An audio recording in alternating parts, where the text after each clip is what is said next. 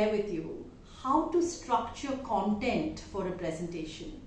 There is a very interesting concept called the hook, line and sinker. The hook is nothing but an opener, the way you start your presentation. What is the objective of the hook? The objective of the hook is to get the audience interested, to something that gets their attention, something that gets them involved and included. This could be a story, it could be a metaphor, it could be data, it could be facts, it could be an audio clip, it could be a video clip. The important thing of the hook is, the hook should never reveal what the topic is. So the people remain interested and are constantly waiting for what's coming next. Now after we finish the hook, we move into the line.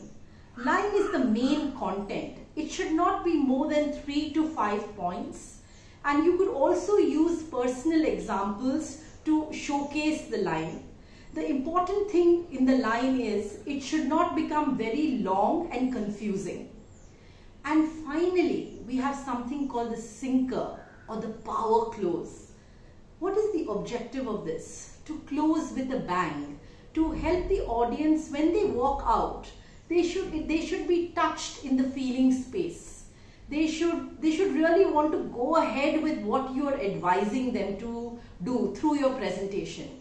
So a sinker is something wherein the people feel mesmerized and persuaded and influenced to move ahead in the direction your presentation is aiming them to. So in the next video, I will give you an example of the hook, line and sinker.